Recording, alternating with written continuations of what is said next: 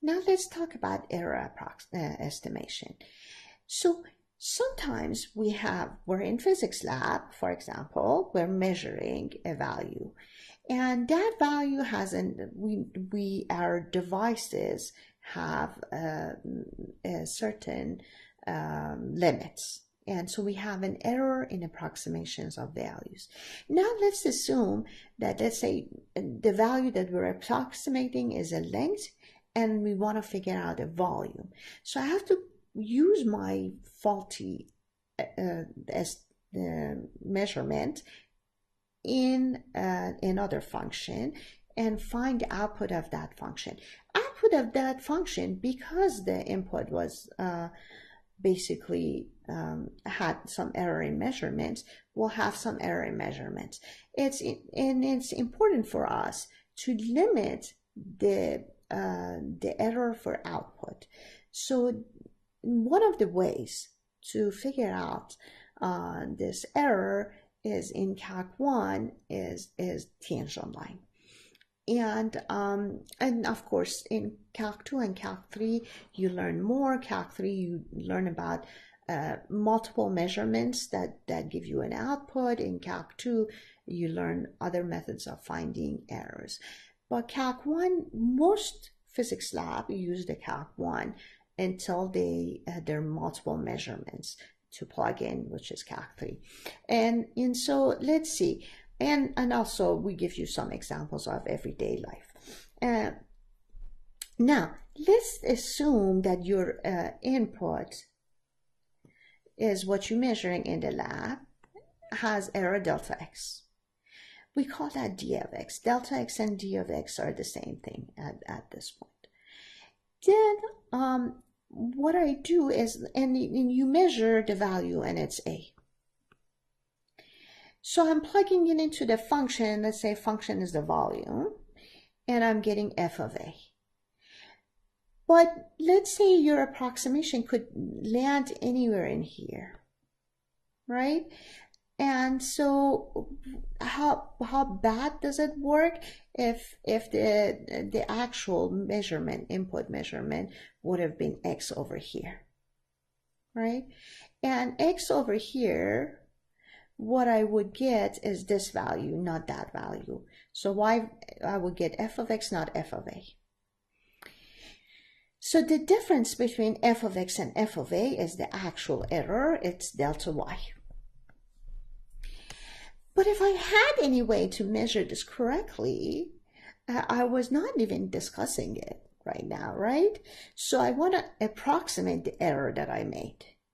And approximating the error that I made is I use the tangent line at f of a.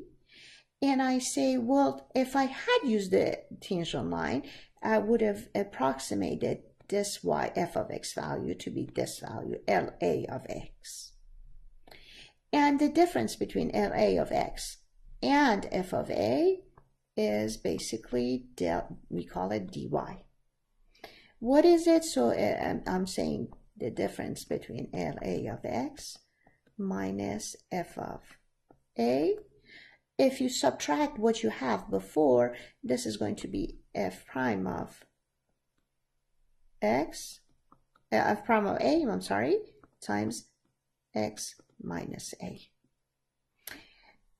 Let's look at this. What did we call delta x? We called x minus a delta x, right? All of these are going to have an absolute value around them, but I'm just discussing it when x is bigger than a at this point. And then we say that all of these are going to have absolute value around them. Now, therefore, and then I'm saying that this is actually this value, which is dy. So different, the y of the tangent line minus f at the point A, at the nice point, or at the measurement point, is going to give me f prime and the difference between the actual value and the measurement point. And that's how we approximate error. And so again, delta f is the same thing as delta y, and it's the actual value at the if the of f at the point minus the value of f at the measurement point, and df or dy is the f prime times delta x. And this is easily seen through the tangent line approximation that we discussed. Again, so one more time, repeating the same thing. Linear approximation error if the value of x is measured at x equal to a with an error of plus minus delta x, then delta f, the error is estimating f of x, can be approximated by delta f equal to f of x minus f of a approximated by f prime of a delta x equal to delta f. So again, here plus minus delta x, and I switched it to a positive value here, or absolute value of the actual error. Now, so example 2, in standing 100 meters from a building, so this is my building,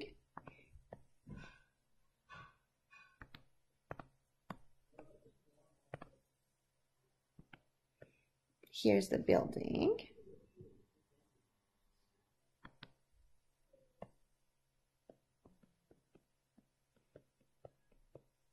and then you're standing 100 meters from the building, and you're looking up, and let's say you're laying down on the floor, and or your height is negligible, one of the two, and then this is 100 meter, and then the angle that you see the building is 60 degrees, right? How can I measure the height of the building? That's the first thing. How tall is the building? How accurate is your approximation if your measurement of angle is within 3 degrees error? So again, what you're measuring is the angle, theta equal to 60 degrees. That's your A equal to 60 degrees. Well, I don't like 60 degrees, do I? Because differentiation is going to cause trouble. So instead, I'm going to go to radian, which is pi over 3. And pi over 3 radian, right? And so, or I can call this, again, I wrote A, so you remember that's the point that we're measuring at. And then delta x is going to be equal to 3 degrees. Again, I don't like degrees. What do I like?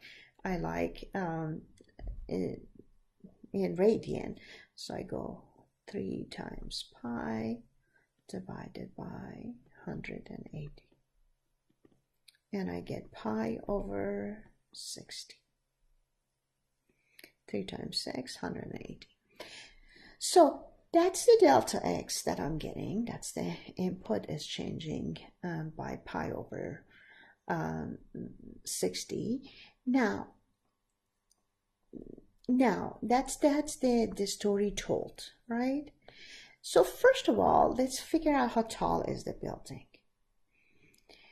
The building, if I use how tall is the building at the approximated value. And so that would be, this is the height. This is the height. And this height, and what I see is height divided by 100 gives me tangent of theta, or tangent of x, whichever you want to do. And so using this, I can actually measure the height. And theta is pi over 3, so height is equal to 100 tangent of theta, and height is approximated by 100 tangent of pi third. Sine of pi third is square root of 3 over 2. Cosine of pi third is 1/2. So tangent of pi third is square root of 3 over 2. So it's 100 square root of 3 meters. Okay, so that's a nice piece of information. What else do I need? It's asking how accurate is your estimate. And how do I find the accuracy of the estimate? I have to figure out what delta y is. So let's go to the next page. And so this is my approximation, and now I have to figure out what approximate delta y. Delta y is approximated by dy. And what was y? In here, instead of y, I had h. And h was 100. Again, 100 was the value that I was pretty accurate. Tangent theta, right? So delta h is going to be approximated by dh, which is equal to derivative of this thing, which is 100. Derivative of tan theta is going to be secant squared theta, and then multiply by delta theta, and then and so I approximate that at theta equal to pi third. And so that's it. You just find the derivative. You multiply it by the change in the input. Change in output is approximated by the derivative at the measurement times change in the input. This one is derivative at the measurement times change or error in the input. And so delta h is going to be, delta h is 100 secant squared of pi third times pi over 60. And secant squared is 1 over cosine squared. Cosine squared of pi third is 1/2. So secant squared of pi third is going to be 4, and then you multiply them all together to get this value. You get 20.94 meters, and that's and look at this. This is the output approximation that you get with the measurements that you have, and this is going to be the approximation of the error that you may get, which is pretty high. So we discussed this, and sort of you know the input, the measurement of input, you know the error in the measurement of the input, you found the measurement and the output. A lot of times in real life, people are going to ask you to actually limit your output error. So how do we go about doing this? Example 3. A gaming company produces cubical dice for shipping purposes. Each die must have volume 80 cubic centimeter with a tolerance of plus minus 2 cubic centimeter.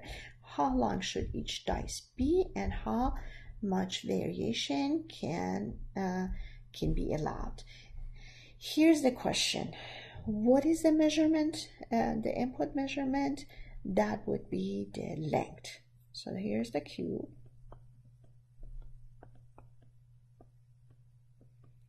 And each side is, let's say, x. So the volume is going to be x to the third. And if I plug in for whatever value of x, I'm going to get 80 centimeter cubed. and I know that my x measurement has error of plus delta. The v of x is x to power 3 or x cube, and it's asking you that we want output to be 80 cubic centimeter. So and the tolerance of the output is plus minus 2 cubic centimeter. That means that delta V is going to be less than, we want delta V to be less than 2 cubic centimeter.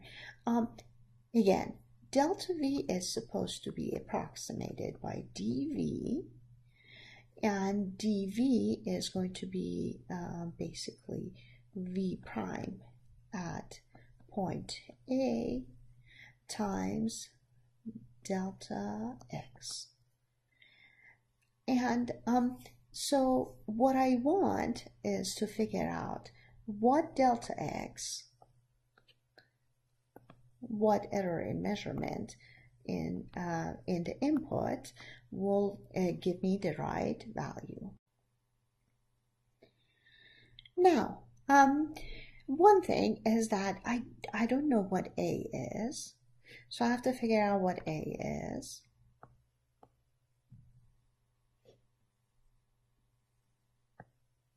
A over here, and then I have to figure out what delta X is. Finding A is not too bad because I know that the output V at A is going to be 80. So I plug in A to power 3 and I get 80. So A has to be third root of 80. That was not too bad, and I know del dV is V prime at A times delta X.